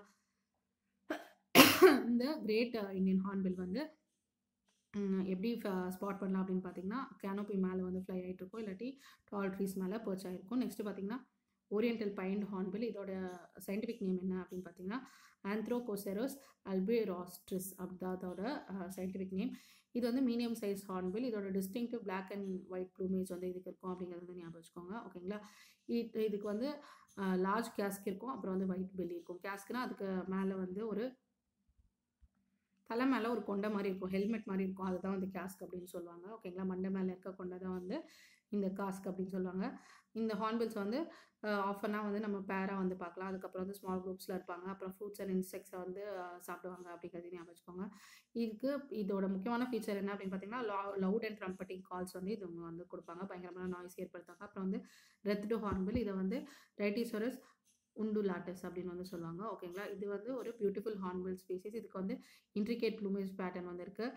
இதுக்கு வந்து black body and white wings இருக்குது, எல்லோ பில் வித் காஸ்க் இருக்குது, எல்லாத்துக்குமே வந்து கொண்டை இருக்குது. அப்புறம் வந்து லாங் அண்ட் கர்வ் டெயில் இருக்குது. ஓகேங்களா. இது வந்து டிஸ்டிங்டிவ் கால் வந்து கொடுக்கும். அதாவது இதோட கால் எப்படி இருக்கும் அப்படின்னு பார்த்தீங்கன்னா ஒரு மனுஷங்க சிரிக்கிற மாதிரி இருக்கும். ஓகேங்களா. லவுடாக மனுஷங்க சிரிக்கிற மாதிரி இருக்கும், ஒரு கேக்லிங் லாஃப் மாதிரி இருக்கும். இது வந்து fruits, insects and small animals மேலே சாப்பிடும் அப்படிங்கிறது வந்து ஞாபகம் வச்சுக்கோங்க. ஓரியன்டல் பைன் ஹார்ன்பில் வந்து லவுட் ட்ரம்பட்டிக் கால்ஸ் வந்து கொடுக்கும். ரெத்டு ஹார்ன்பில் வந்து மனுஷங்க சிரிக்கிற மாதிரி கூப்பிடும். ஓகேங்களா. நெக்ஸ்ட் வந்து ருஃபோஸ் நெக்டு ஹார்ன்பில் அப்படின்னு வந்து சொல்கிறாங்க. இது வந்து மீடியம் சைஸ்ட் ஹார்ன்பில். இதுக்கு வந்து டார்க் ப்ரௌன் ப்ளூமேஜ் இருக்கும். அப்புறம் வந்து ருஃபோஸ் கலர்ட் நெக் வந்து இருக்கும். அதனால தான் ருஃபோஸ் நெக்ட் அப்படின்னு சொல்கிறாங்க. எல்லோ பில் எல்லாத்துக்குமே காமனாக இருக்கிறது வந்து எல்லோ பில் இருக்குது. அப்புறம் வந்து காஸ்க் அண்ட் ஒயிட் பெல்லி வந்து இருக்குது. ஓகேங்களா, இது வந்து ஹார்ன்ஸ் அண்ட் ஸ்மால் குரூப்ஸில் இருப்போம். அதுக்கப்புறம் வந்து இவங்களுக்கு வந்து டீப் அண்ட் ரெசனன்ட் கால்ஸ் வந்து இருக்கும் அப்படிங்கிறது ஞாபகம் வச்சுக்கோங்க. இது வந்து ப்ரைமரியாக வந்து ஃப்ரூட்ஸ் அண்ட் இன்செக்ட்ஸில் வந்து ஃபீட் பண்ணும். ஓகேங்களா, ஸோ நம்ம ஃபுல்லாக டீட்டெயிலாக எல்லாம் தெரிஞ்சு வச்சுக்கணும் ஞாபகம் இல்லை. என்னென்ன ஸ்பீசிஸ் மட்டும் இருக்குது அப்படின்னு தெரிஞ்சு வச்சுக்கிட்டா போது டிஸ்டிங்டிவான ஃபீச்சர்ஸ் என்ன இருக்கோ அது மட்டும் ஞாபகம் வச்சுக்கலாம். ஓகேங்களா, இந்த ஹார்ன்பில்ஸ் மட்டும் இல்லாமல் ப்ரௌன் ஹார்ன்பில் அப்புறம் கிரே ஹெடட் ஹார்ன்பில் இதெல்லாமே வந்து கொஞ்சம் கொஞ்சமாக இந்த ஃபாரஸ்ட்டில் இருக்குது. அதாவது இந்த பாக்கே வைல்ட் லைஃப் சாங்சுரியில் இருக்குது அப்படிங்கிறத வந்து ஞாபகம் வச்சுக்கோங்க. ஸோ இது வந்து ஒரு முக்கியமான விஷயம் விசிட்டர்ஸ் வரதுக்கு. இது வந்து இதுக்கும் ஹெல்ப் பண்ணுது, அதாவது டூரிசம்க்கும் இது வந்து ஹெல்ப் பண்ணுது அப்படிங்கிறதையும் ஞாபகம் வச்சுக்கோங்க. ஓகேங்களா, ஸோ நம்ம பாக்கே வைல்ட் லைஃப் சாங்சுரி பற்றி எல்லாமே படிச்சிட்டோம். இது எந்த இடத்துல இருக்குது அப்படின்னு பார்த்துட்டோம். அருணாச்சல் பிரதேஷில் இருக்குது. ஓகேங்களா, நெக்ஸ்ட் கொஸ்டினுக்கு போகலாம். கொஸ்டின் நம்பர் 95 என்ன கேட்டிருக்காங்க அப்படின்னு பார்க்கலாம். With reference to India's satellite launch vehicles, consider the following statements அப்படின்னு கேட்டிருக்காங்க. இதில் வந்து பிஎஸ்எல்வியும் ஜிஎஸ்எல்வி பற்றியும் வந்து கேட்டிருக்காங்க. நம்ம இப்போது பிஎஸ்எல்வி ஜிஎஸ்எல்வி ரெண்டுத்தையும் படிச்சுட்டு வந்து இந்த கொஸ்டினை ஆன்சர் பண்ண ட்ரை பண்ணலாம். பிஎஸ்எல்வினா ஃபுல் ஃபார்ம் வந்து போலார் சேட்டலைட் லான்ச் வெஹிக்கல் தான் பிஎஸ்எல்வி ஃபுல் ஃபார்ம். இது ஃபர்ஸ்ட் வந்து 1994 வந்து லான்ச் பண்ணாங்க. இது வந்து ஐஎஸ்ஆரோட மெயின் ராக்கெட்டாக ஃபர்ஸ்ட் அப்போதுலேருந்து இருக்குது 1994 ஓகேங்களா. இப்போ வந்து பிஎஸ்எல்வி வந்து வாஸ்ட்லி இம்ப்ரூவ்டு, அதுக்கப்புறம் ரொம்ப செவரல் டைம்ஸ் பவர்ஃபுல்லாக இருக்குது. அதாவது 1990s யூஸ் பண்ணதை விட ரொம்ப பவர்ஃபுல்லாக இருக்குது அப்படிங்கிறது ஞாபகம் வச்சுக்கோங்க. ஓகேங்களா, இது வந்து it's one of the first Indian launch vehicle to be equipped with liquid stages அப்படிங்கிறது வந்து ஞாபகம் வச்சுக்கோங்க. ஸோ பிஎஸ்எல்வியில் வந்து லிக்விட் ஸ்டேஜஸ் இருக்குது அப்படிங்கிறது வந்து நம்ம ஞாபகம் வச்சுக்கணும். ஓகேங்களா, இந்த பிஎஸ்எல்வி வந்து one of the most reliable rocket use by ISRO till date அப்படிங்கிறதையும் ஞாபகம் வச்சுக்கோங்க. ஓகேங்களா, இதில் வந்து 54 ஃப்ளைட்ஸ் வந்து இது வரைக்கும் நடத்திருக்காங்க. இல்லை 52 ஃப்ளைட்ஸ் வந்து சக்ஸஸ்ஃபுல்லாக இருக்குது அப்படிங்கிறது வந்து ஞாபகம் வச்சுக்கோங்க. சக்ஸஸ்ஃபுல்லி லான்ச் 2 ஸ்பேஸ் கிராஃப்ட்ஸ் என்னென்ன அப்படின்னு பார்த்தீங்கன்னா, சந்திராயன் 1 2008 லான்ச் பண்ணியிருக்காங்க. அப்புறம் மாஸ் ஆர்பிட்டர் ஸ்பேஸ் கிராஃப்ட் வந்து 2013 வந்து லான்ச் பண்ணியிருக்காங்க. இப்போ வந்து ஐஎஸ்ஆர்ஓ வந்து கரண்ட்லி 2 லான்ச் வெஹிக்கல்ஸ் வந்து யூஸ் பண்ணிட்டு இருக்காங்க. என்னென்ன அப்படின்னு பார்த்தீங்கன்னா, பிஎஸ்எல்வி அண்ட் ஜிஎஸ்எல்வி தான் வந்து யூஸ் பண்ணிட்டு இருக்காங்க அப்படிங்கிறதையும் நம்ம ஞாபகம் வச்சுக்கணும். ஓகேங்களா, நெக்ஸ்ட் வந்து ஜிஎஸ்எல்வி. பிஎஸ்எல்வியை விட ஜிஎஸ்எல்வி வந்து கொஞ்சம் பவர்ஃபுல்லாக வந்து இருக்கும். பேலோடு வந்து ஜாஸ்தியாக எடுத்துக்கும். அப்புறம் கேப்பபிலிட்டி வந்து ஜாஸ்தியாக இருக்கும். அது மட்டும் இல்லாமல் ஹையர் ஆல்டிடியூடுக்கு வந்து பறக்கும். ஓகேங்களா, ஸோ இந்த பிஎஸ்எல்வி எதுக்கு யூஸ் பண்ணுவாங்க அப்படின்னு பார்த்தீங்கன்னா, இந்த மாதிரி அதாவது அப்சர்வேஷன் ரிமோட் சென்சிங் சேட்டலைட்ஸ் அதுக்காக வந்து யூஸ் பண்ணுவாங்க. இதே வந்து கம்யூனிகேஷன் சேட்டலைட்ஸ் வந்து லான்ச் பண்ணோம்னா வந்து ஜிஎஸ்எல்வி தான் மோஸ்ட்டாக வந்து யூஸ் பண்ணுவாங்க அப்படிங்கிறது வந்து ஞாபகம் வச்சுக்கோங்க. இது வந்து மச் பவர்ஃபுல் ராக்கெட் வந்து இருக்குது. ஹெவியர் சேட்டலைட்ஸ் வந்து டீப்பர் ஸ்பேஸுக்கு கொண்டு போகணும்னா ஜிஎஸ்எல்வியை வந்து யூஸ் பண்ணுவாங்க. இதில் வந்து ஜிஎஸ்எல்வி வந்து 18 மிஷன்ஸ் வந்து நடத்திருக்காங்க. இதில் வந்து 4 வந்து ஃபெயிலியரில் இருந்திருக்கு. ஓகேங்களா, இது வந்து கிட்டத்தட்ட 10,000 kg ஆஃப் சேட்டலைட்ஸ் வந்து லோவர் அர்த் ஆர்பிட்ஸ்க்கு இந்த ஜிஎஸ்எல்வி கொண்டு போக முடியும் அப்படிங்கிறத வந்து ஞாபகம் வச்சுக்கோங்க. ஓகேங்களா, இதில் வந்து indigenously develop cryogenic Appar stage வந்து இருக்குது. ஓகேங்களா, இதுதான் வந்து தேர்ட் ஸ்டேஜாக வந்துருக்கு ஜிஎஸ்எல்வி MK2 அப்படிங்கிறது வந்து ஞாபகம் வச்சுக்கோங்க. இதில் MK3 வெர்ஷன் வந்து ஐஎஸ்ஆர்ஓ வந்து என்டையராக செல்ஃப் சஃபிஷியண்ட்டாக மாற்றிருக்கு.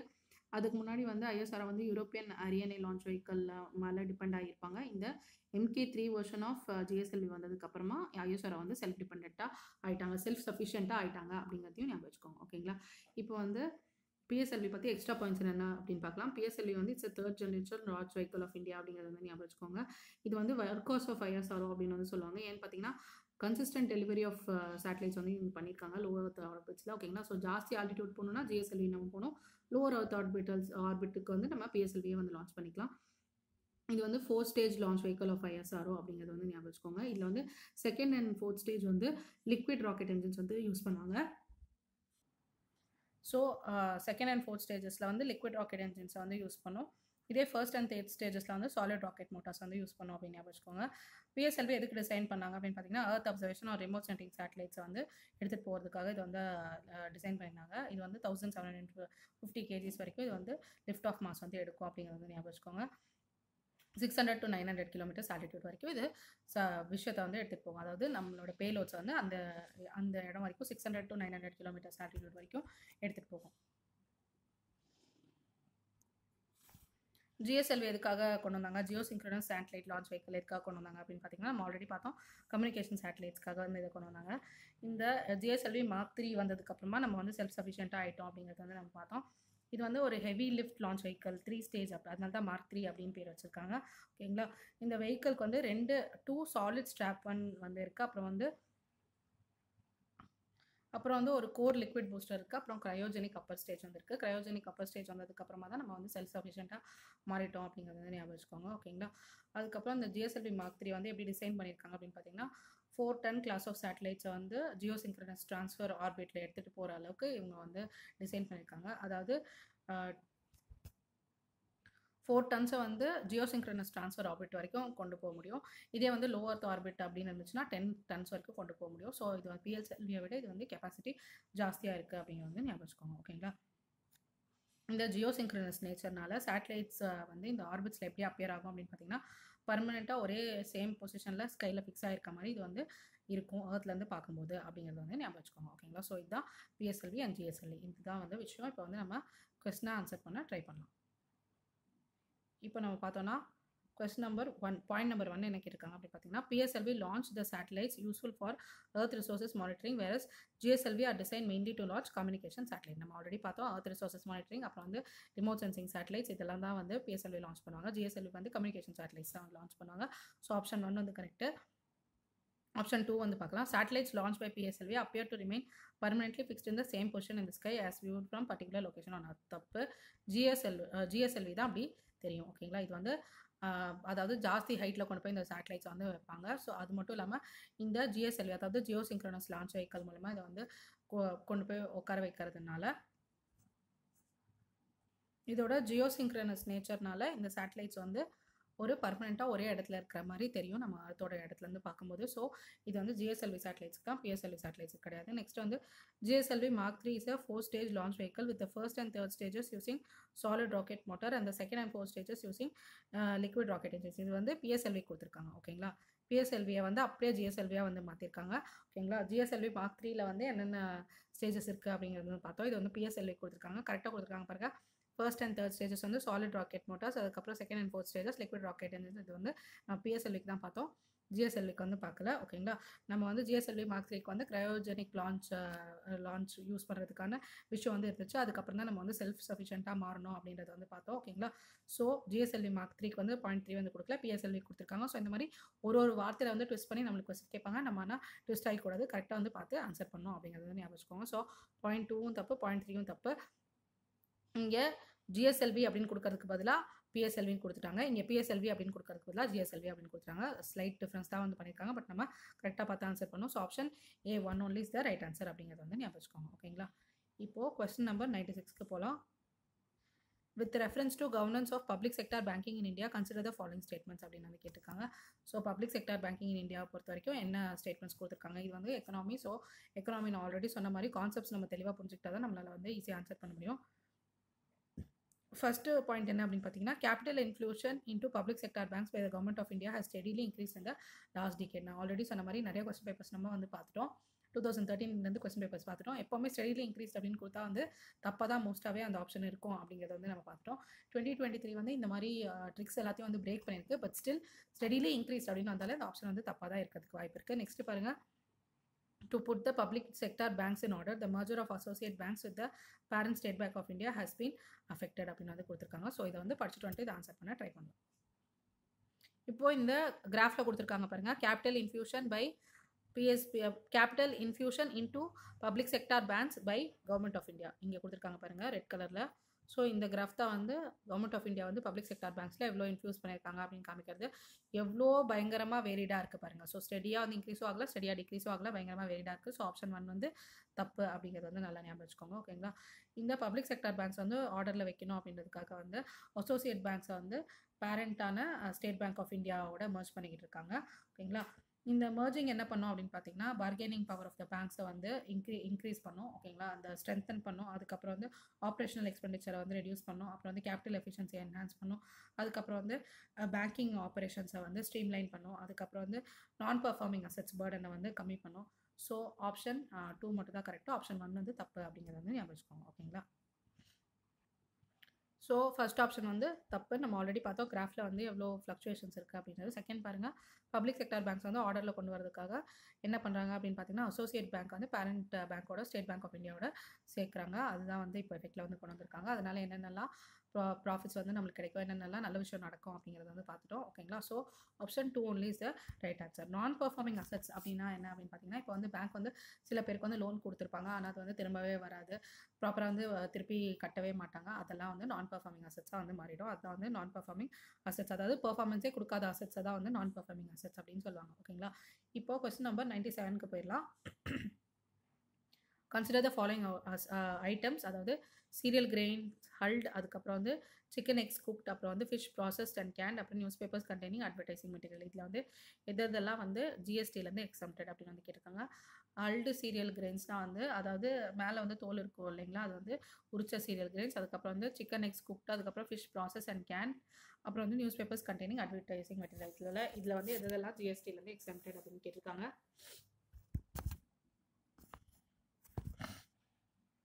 இப்போ வந்து ஜிஎஸ்டி கவுன்சில் என்ன பண்ணாங்க அப்படின்னு பார்த்தீங்கன்னா, 5% ஆஃப் ஜிஎஸ்டி வந்து ஹல்டு கிரெயின்ஸ் மேலே போட்டிருந்தாங்க.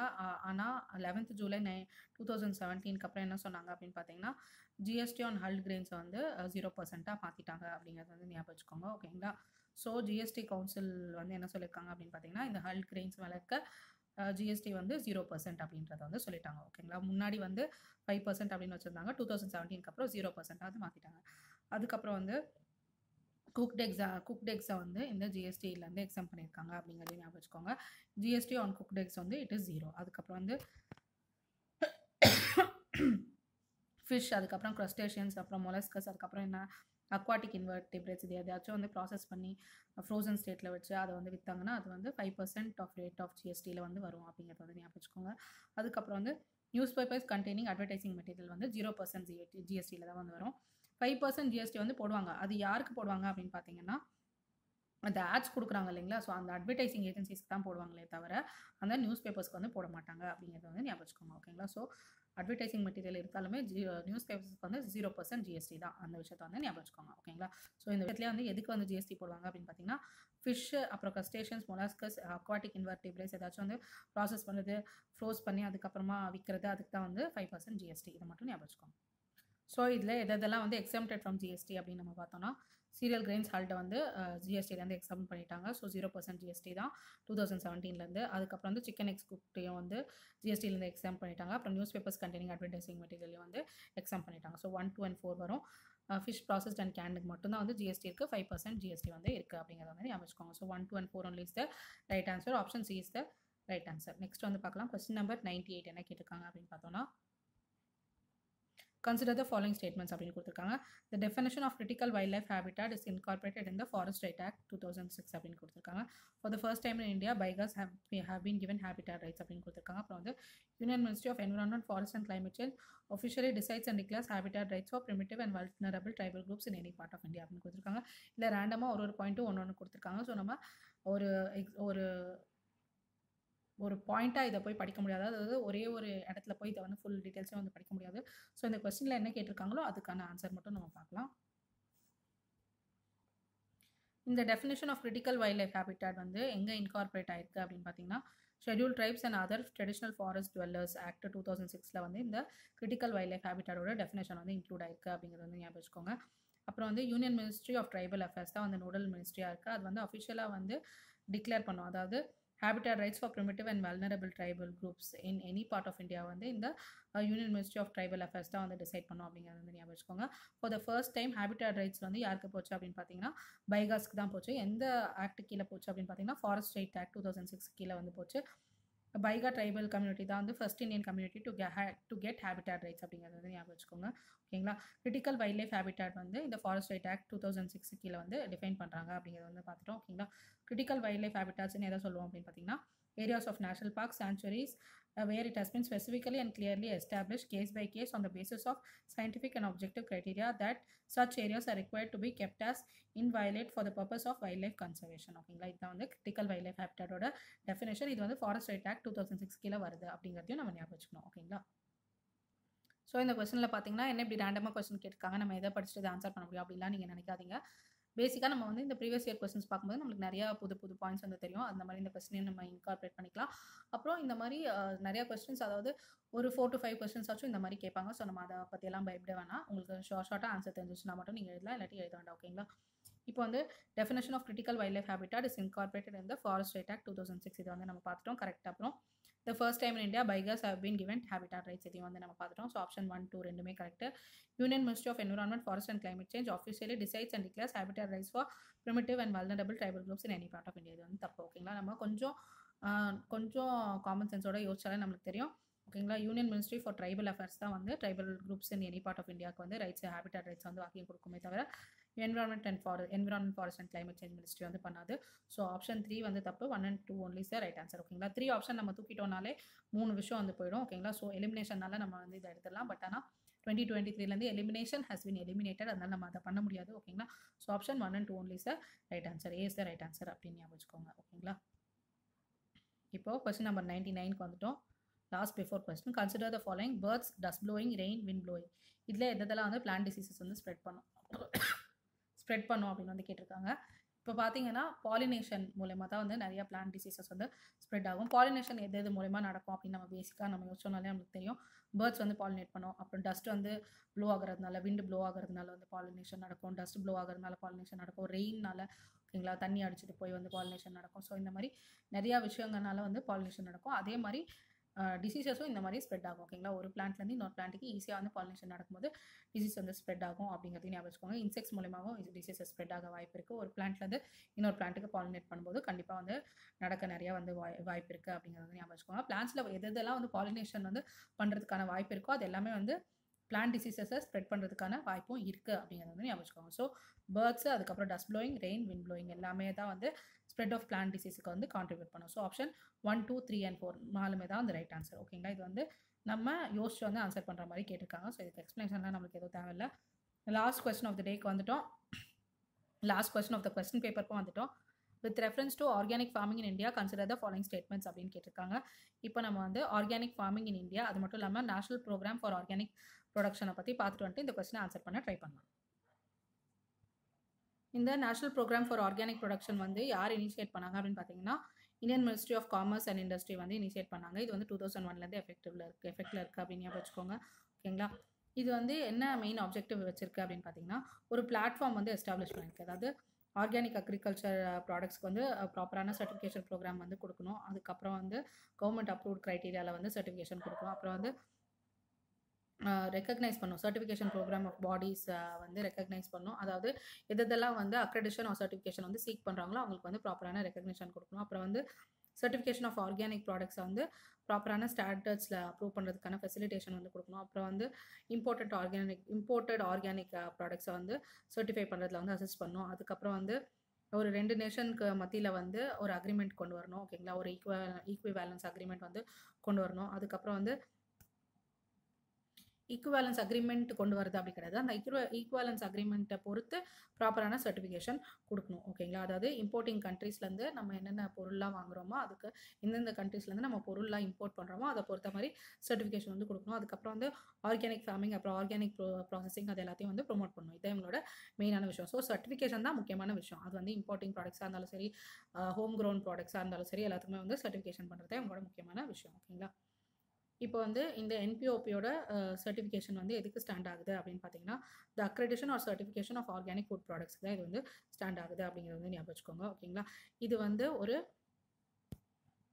இண்டிபெண்டன்ட் பாடி, அதாவது ப்ரொடக்ஷன், ப்ராசஸிங், ஹேண்ட்லிங், ஸ்டோரேஜ், அப்புறம் வந்து transport of organic food items வந்து பார்த்துக்கோம். கரண்ட்லி 32 அக்ரெடிட்டட் சர்டிஃபிகேஷன் ஆர்கனைசேஷன்ஸ் வந்து இருக்காங்க அப்படிங்கிறது வந்து ஞாபகம் வச்சுக்கோங்க. அதாவது இந்த 32 அக்ரெடிட்டட் சர்டிஃபிகேஷன் ஆர்கனைசேஷன்ஸ் எல்லாமே வந்து தேர்ட் பார்ட்டி சர்டிஃபிகேஷன் சிஸ்டம் மூலமா இருக்காங்க அப்படிங்கிறத ஞாபகம் வச்சுக்கோங்க. இந்த என்டையர் ப்ராசஸ் என்ன பண்ணும் அப்படின்னு பார்த்தீங்கன்னா ஆர்கானிக் ப்ராடக்ட்ஸ் வந்து ஒரு ப்ராப்பரான ஸ்டாண்டர்டில் வந்து சர்டிஃபை பண்ணும் அப்படிங்கிறது ஞாபகம் வச்சுக்கோங்க. அப்ரூவ்டு ஆர்கானிக் ஸ்டாண்டர்ட்ஸ் வந்து கொண்டு வரும். ஓகேங்களா, இந்த ப்ராசஸில் வந்து என்னென்னலாம் பார்ப்பாங்க அப்படின்னு பார்த்தீங்கன்னா என்னெல்லாம் ரிவ்யூ பண்ணுவாங்க அப்படின்னு பார்த்தீங்கன்னா கல்டிவேஷன் ப்ராக்டிசஸ், அதாவது land management, input usage, machinery usage, best management, அப்புறம் post harvest processes and graphs, அப்புறம் ரேரிங் ப்ராக்டிசஸ், அனிமல் வெல்ஃபேர், நான் usage of synthetic feet additives, hormones, அதுக்கப்புறம் வந்து limiting the use of allopathic drugs, அதுக்கப்புறம் வந்து antibiotics and animal produce எல்லாத்தையுமே வந்து பார்ப்பாங்க. அதுக்கப்புறம் வந்து இதில் என்னென்னலாம் இன்க்ளூட் ஆகும் அப்படின்னு பார்த்தீங்கன்னா ப்ராசஸிங் அண்ட் ஹேண்ட்லிங் வந்து இதில் வந்து இன்க்ளூட் ஆகும். ஆன்சைட் ஃபிசிக்கல் இன்ஸ்பெக்ஷன் வந்து இதில் வந்து இன்க்ளூட் ஆகும். அப்புறம் பையர்ஸை வந்து இன்ஃபார்ம்டு பர்ச்சேசிங் டெசிஷன்ஸ் வந்து எடுக்கிறதுக்கு இவங்க ஹெல்ப் பண்ணுவாங்க. அதாவது ப்ராடக்ட்ஸை ப்ராப்பராக சர்டிஃபை பண்ணி உங்கள் வந்து பையர்ஸ்க்கு வந்து ப்ராப்பரான விஷயத்தை வந்து சர்டிஃபை பண்ணி கொடுப்பாங்க அப்படிங்கிறது வந்து ஞாபகம் வச்சுக்கோங்க. ஓகேங்களா? இப்போது இம்பார்ட்டன்ஸ் ஆஃப் என்பிஓபி எப்படி இருக்குது அப்படின்னு பார்த்தீங்கன்னா, அதாவது quality and safety of food வந்து ஓவர் த இயர்ஸ் வந்து டிக்ளைன் ஆகிட்டே இருக்குது அப்படிங்கிறது வந்து தெரியும். ஓகேங்களா? இது வந்து எதுக்கான இதை வந்து நம்ம அட்ரிபியூட் பண்ணலாம் அப்படின்னு பார்த்தீங்கன்னா, ஃபுட்டோட டிமாண்ட் வந்து மேசிவாக இன்க்ரீஸ் ஆகிட்டே இருக்குது. ஓகேங்களா? பாப்புலேஷன் சைஸ் வந்து இன்க்ரீஸ் ஆக ஸோ நம்மளுக்கு வந்து நிறையா இன்சஃபிஷியன்ட் சப்ளையும் வந்திருக்கு. அப்புறம் வந்து குளோபல் கிளைமேட் சேஞ்ச் வந்து நடந்திருக்கு. அப்புறம் வந்து ரைஸ் இன் பிளாஸ்டிக் வேஸ்ட் எல்லாமே வந்து ஃபுட் ஸ்டாண்டர்ட்ஸ் வந்து அஃபெக்ட் பண்ணியிருக்கு. ஸோ ப்ராப்பரான குவாலிட்டி ஆல்டர்னேட்டிவ்ஸ் வந்து கொண்டு வரணும். அதாவது ஆர்கானிக் ஃபுட்டை வந்து ஹெல்த்தியர் லைஃப் ஸ்டைலுக்காக கொண்டு வரணும் அப்படிங்கிறத எங்களோட முக்கியமான விஷயம் அப்படிங்கிறத வந்து ஞாபகம் வச்சுக்கோங்க. ஓகேங்களா? நெக்ஸ்ட் வந்து eligibility and categories of NPOP certification process அப்படிங்கிறது என்னென்ன அப்படிங்கிறத வந்து பார்ப்போம். Eligibility and categories of NPOP certification process. இந்த க்ரைட்டீரியா வந்து எதுக்கு கொண்டு வராங்க அப்படின்னு பார்த்தீங்கன்னா, இண்டிவிஜுவல்ஸ், ஃபர்ம்ஸ், அப்புறம் சொசைட்டிஸ் எல்லாமே வந்து இந்த ISO IC கைட் 65 படி சர்டிஃபை பண்ணுறாங்களா அப்படின்னு பார்க்கறதுக்காக வந்து இதை கொண்டு வந்திருக்காங்க. ஓகேங்களா? இதில் ஒரு அடிஷனான பாயிண்ட் என்ன அப்படின்னு பார்த்தீங்கன்னா, இந்த ஆர்கானிக் ஃபுட் ப்ரொடியூசர் வந்து இந்த அஃபிலியேட்டட் ப்ராடக்டோட, அதாவது ஒரு வருஷத்துக்கு முன்னாடியிலேருந்தே அவங்க வந்து ஆப்ரேஷனில் இருக்கணும் அப்படிங்கிறது வந்து ஞாபகம் வச்சுக்கோங்க. ஓகேங்களா? இப்போ வந்து ஒரு ப்ராடக்ட் வந்து அவங்க கொடுக்குறாங்க. இப்போ வந்து ப்ரௌன் சுகர் அப்படின்னு வச்சுக்கோங்களேன். அந்த ப்ராடக்ட் வந்து 1 இயராக அவங்க வந்து ப்ரொடியூஸ் பண்ணிகிட்டு இருக்கணும். அதாவது இன் ஆப்ரேஷனாக 1 இயரில் வந்து 1 இயராக அவங்க இருக்கணும். ஓகேங்களா? ஒரு வருஷம் முன்னாடியிலேருந்து அவங்க ப்ரொடியூஸ் பண்ணிட்டு இருந்தால் தான் அவங்களுக்கு வந்து அக்ரெடிஷன் கொடுப்பாங்க. அதாவது மார்க்கெட்டில் வந்து அக்ரெடிஷன் கொடுக்கணும்னா 1 இயராக அவங்க வந்து இதை வந்து ப்ரொடியூஸ் பண்ணிட்டு இருக்கணும். அவங்க வந்து ஆப்ரேஷனில் இருக்கணும். அப்போ தான் வந்து ஆர்கானிக் சர்டிஃபிகேஷன் கொடுப்பாங்க அப்படிங்கிறது வந்து ஞாபகம் வச்சுக்கோங்க. இந்த காம்பனன்ட்ஸ் கன்சிடர்ட் இந்த என்பிஓபி சர்டிஃபிகேஷனுக்கு வந்து என்னென்ன காம்பனன்ட்ஸ் கன்சிடர் பண்ணுவாங்க அப்படின்னு பார்த்தீங்கன்னா, ஆர்கானிக் அக்ரிகல்ச்சரல் ப்ரொடக்ஷன், அப்புறம் வந்து வைல்ட் ப்ராடக்ட்ஸ், அப்புறம் வந்து ஆர்கானிக் ப்ராசஸிங் ஆப்பரேஷன்ஸ், ஃபாரஸ்ட்ரி, அப்புறம் வந்து organic animal production, organic animal processing இதெல்லாம் வந்து கன்சிடர் பண்ணுவாங்க அப்படிங்கிறது ஞாபகம் வச்சுக்கோங்க. ஸோ இந்த என்பிஓபி வந்து ஒரு க்ரூஷியல் ரோல் வந்து ப்ளே பண்ணுது. அதாவது organically produced and processed food ஐட்டம்ஸை வந்து டிஸ்ட்ரிபியூட் பண்ணுறதுல, அதுக்கப்புறம் டெவலப் பண்ணுறதுல, அது மட்டும் இல்லாமல் அக்ரிகல்ச்சரல் செக்டாரை வந்து நல்லபடியாக வந்து பார்த்துக்குது. ஸோ அது மட்டும் இல்லாமல் பாப்புலேஷன் ஆஃப் த கண்ட்ரியை வந்து ஒரு சேஃப் அண்ட் சஸ்டைனபிள் லைஃப் ஸ்டைலில் கொண்டு போகிறதுக்கு இந்த என்பிஓபி ஹெல்ப் பண்ணுது அப்படிங்கிறத ஞாபகம் வச்சுக்கோங்க. ஓகேங்களா? இப்போ இதை பற்றின எக்ஸ்ட்ரா பாயிண்ட்ஸ் வந்து படிக்கலாம். மினிஸ்ட்ரி ஆஃப் காமர்ஸ் தான் வந்து இந்த national program for organic production வந்து இம்ப்ளிமெண்ட் பண்ணியிருக்காங்க 2001. இதை வந்து நம்ம ஆல்ரெடி பார்த்தோம். ஆப்ஜெக்டிவ்ஸ் ஆஃப் என்பிஓபி நம்ம ஆல்ரெடி பார்த்தோம் என்னென்ன அப்படின்னு சொல்லிட்டு. அதாவது சர்டிஃபிகேஷன் ப்ரோக்ராம்ஸ்க்கு வந்து ஒரு மீன்ஸ் ஆஃப் எவாலுவேஷன் வந்து கொடுக்கணும். முக்கியமாக வந்து ஆர்கானிக் அக்ரிகல்ச்சர் அண்ட் ப்ராடக்ட்ஸ்க்கு வந்து சர்டிஃபை பண்ணுறதுக்காக தான் இவங்க வந்து வந்திருக்காங்க. இதில் வந்து wild harvest, aquaculture, life stock products எல்லாமே வந்து இன்க்ளூட் ஆகும் அப்படிங்கிறது வந்து ஞாபகம் வச்சுக்கோங்க. ஸோ என்பிஓபி வந்து மெயினாக இதில் பேர்லேயே இருக்க பாருங்கள், national program for organic ப்ரொடக்ஷனுக்கு certify பண்ணும். அதான் இவங்களோட முக்கியமான விஷயம். Wild harvest, aquaculture, life stock products எல்லாமே இதில் வந்து இன்க்ளூட் ஆகும். அது மட்டும் இல்லாமல் எந்தெந்த சர்டிஃபிகேஷன் பாடிஸ்லாம் வந்து அக்ரெடிஷன் வந்து சீக் பண்ணுறாங்களோ அவங்களுக்கு வந்து ப்ராப்பரான சர்டிஃபிகேஷன் ப்ரோக்ராம்ஸ் வந்து கொடுக்கணும். ஓகேங்களா? To accredit certification programs for certification body seeking accreditation. ஓகேங்களா? நெக்ஸ்ட்டு வந்து அதாவது ப்ரிஸ்கிரைப் ஸ்டாண்டர்ட்ஸ் படி இந்த ஆர்கானிக் ப்ராடக்ட்ஸ்லாம் இருக்கா அப்படின்னு கன்ஃபார்ம் பண்ணிவிட்டு அவங்களுக்கு வந்து அக்ரெடிஷன் கொடுக்குறது. அதுக்கப்புறம் வந்து அதாவது இம்போர்ட் ஏதாவது கண்ட்ரீஸ்லேருந்து நம்ம இம்போர்ட் பண்ணோன்னா அந்த ஸ்டாண்டர்ட்ஸ், அதாவது அந்த ஆர்கானிக் ப்ராடக்ட்ஸ் எல்லாம் ஸ்டாண்டர்டாக இருக்கா அப்படின்னு பார்த்து, அந்த ஸ்டாண்டர்ட் எப்படி இருக்கும் அப்படின்னு பார்த்தீங்கன்னா, 2 கண்ட்ரீஸும் வந்து ஈக்குவலன்ஸ் அக்ரிமெண்ட் வந்து சைன் பண்ணியிருப்பாங்க. அந்த ஸ்டாண்டர்டுக்கு ஏற்ற மாதிரி இம்போர்ட் பண்ண ஆர்கானிக் ப்ராடக்ட் இருக்கா அப்படின்னு வந்து செக் பண்ணியிருப்பாங்க. அதுக்கப்புறம் வந்து ஆர்கானிக் ஃபார்மிங், அப்புறம் ஆர்கானிக் ப்ராசஸிங்கில் வந்து ஃபார்மர்ஸை வந்து என்கரேஜ் பண்ணுவாங்க டெவலப் பண்ணுறதுக்கு. ஓகேங்களா? இப்போ இந்த இம்ப்ளிமெண்டேஷன் ஏஜென்சி ஆஃப் என்பிஓபி என்ன அப்படின்னு பார்த்தோம்னா, இதில் வந்து இங்கே கொடுக்கல. ஸோ இது வந்து ஒரு முக்கியமான பாயிண்ட் ஞாபகம் வச்சுக்கோங்க. Agricultural and processed food product export development authority, APEDA அப்படின்னு சொல்லுவாங்க. அவங்க தான் வந்து இம்ப்ளிமெண்டேஷன் ஏஜென்சி ஆஃப் என்பிஓபி அப்படிங்கிறது வந்து ஞாபகம் வச்சுக்கோங்க. So implementation agency of NPOP அப்படின்னு கேட்டால் agricultural and processed food product export development authority, APEDA, இவங்க தான் வந்து implementation agency of NPOP. Sikkim தான் வந்து இந்தியாவோட ஃபர்ஸ்ட் ஃபுல்லி ஆர்கானிக் ஸ்டேட் அப்படிங்கிறதையும் ஞாபகம் வச்சுக்கோங்க. ஓகேங்களா? இப்போது கொஸ்டின் ஆன்சர் பண்ண ட்ரை பண்ணலாம். இந்த NPOP is operated under guidelines and directions of union ministry of rural development அப்படின்னு கொடுத்துருக்காங்க. இது வந்து தப்பு. நம்ம பார்த்தா மினிஸ்ட்ரி ஆஃப் காமர்ஸ் கீழே தான் வருது. யூஸ்வலாக இந்த மாதிரி மினிஸ்ட்ரிஸ் கொடுத்தாலே வந்து தப்பாக இருக்கும் அப்படின்னு ஒரு ட்ரிக் வந்து இருக்குது. பட் 2023 அப்புறம் நம்ம அதெல்லாம் வந்து யூஸ் பண்ண முடியாது. ஸோ எந்தெந்த மினிஸ்ட்ரி கீழே இது வருது அப்படின்னு நம்மளுக்கு தெரிஞ்சிருக்கணும். நெக்ஸ்ட் வந்து அப்பீடா தான் வந்து ஒரு இம்ப்ளிமெண்டேஷன் ஏஜென்சியாக வந்து இருக்குது இந்த என்பிஓபிக்கு அப்படிங்கிறது வந்து ஞாபகம் வச்சுக்கோங்க. அதை நம்ம ஆல்ரெடி பார்த்துட்டோம். அப்பீடா தான் வந்து secretariat for implementation of NPOP. இது வந்து கரெக்ட். நெக்ஸ்ட் வந்து Sikkim has become India's first fully organic state. இதுவும் வந்து கரெக்ட். ஓகேங்களா? ஸோ ஆப்ஷன் 1 வந்து தான் தப்பு. 1 மட்டும் தான் தப்பு. யூனியன் மினிஸ்ட்ரி ஆஃப் காமர்ஸ் கீழே வருமே தவிர union ministry of rural development கீழே வந்து வராது. ஸோ கொஸ்டின் நம்பர் 100க்கு ஆப்ஷன் என்னன்னு பார்த்தீங்கன்னா 2 and 3 மட்டும்தான் correct answer. So option B is the right answer அப்படிங்கிறது வந்து ஞாபகம் வச்சுக்கோங்க. ஸோ இன்றைக்கி நம்ம 2018 கொஸ்டின் பேப்பரை டோட்டலாக கம்ப்ளீட் பண்ணிட்டோம். ஓகேங்களா. ஸோ ஒரு 3 or 4 days பிரேக் இருக்கும். அதுக்குள்ளே நீங்கள் வந்து 2013 கொஸ்டின் பேப்பர்லேருந்து 18 வரைக்கும் தரவாக பார்த்து வச்சுக்கணும். நெக்ஸ்ட்டு மண்டேலேருந்து நம்ம 2019 கொஸ்டின் பேப்பரை ஸ்டார்ட் பண்ணிடுவோம். எப்போவுமே சொன்ன மாதிரி தான் 7 கொஸ்டின்ஸ் டெய்லி கவர் பண்ணுறோம். அப்போ தான் வந்து நம்ம 14 டேஸ்க்குள்ளே கம்ப்ளீட் பண்ணிவிட்டு ஈஸியாக மார்ச் ஏப்ரலில் வந்து ரிவைஸ் பண்ணுறதுக்கு நம்மளுக்கு வந்து இதுவாக இருக்கும். அதனால் நான் கொஞ்சம் சீக்கிரமாக கம்ப்ளீட் பண்ண பார்க்குறேன். ஓகேங்களா. ஸோ கம்ப்ளீட் பண்ண பார்க்குறேன்ல கண்டிப்பாக கம்ப்ளீட் பண்ணுறேன். அதாவது 14 டேஸ்க்குள்ளே ஒரு கொஸ்டின் பேப்பர்ஸையும் கம்ப்ளீட் பண்ணுறேன். இன்னும் நம்மளுக்கு 19, 20, 21, 22, 23 கொஸ்டின் பேப்பர் இருக்குது. எல்லாத்தையுமே 14 டேஸில் வந்து கம்ப்ளீட் பண்ணுறேன். 14 days ஈச்சில். ஓகேங்களா. ஸோ எப்போவுமே சொல்கிற மாதிரி தான் பைலப் பண்ணி வச்சுக்காதீங்க. பைலப் பண்ணால் நம்மளுக்கு படிக்கிறதுக்கு கஷ்டமாயிடும். ஸோ அன்றைக்கி படிச்சிருங்க. இந்த 3 to 4 days கேப் இருக்குது இல்லைங்களா, அதில் வந்து 13 to 18 வரைக்கும் எல்லா கொஸ்டின் பேப்பர்ஸையும் பார்த்து முடிச்சிருங்க. ஏதாவது டவுட்ஸ் இருந்துச்சுன்னா கமெண்ட் செக்ஷனில் கேளுங்க, நான் உடனே ஆன்சர் பண்ணுறேன். ஏதாவது மாதிரி சொல்லியிருந்தேன்னா எனக்கு உடனே இன்ஃபார்ம் பண்ணுங்கள். மற்ற ஆஸ்பிரன்ஸ்க்கும் சொல்லுவேன். All the best friends. நல்லா படிங்க. இன்னும் 4 months தான் இருக்குது. 4 months கூட இல்லை, ஜனவரிக்கு வந்துட்டோம். இன்னும் 3 months தான் இருக்குது. நல்லா படிங்க. Thank you so much.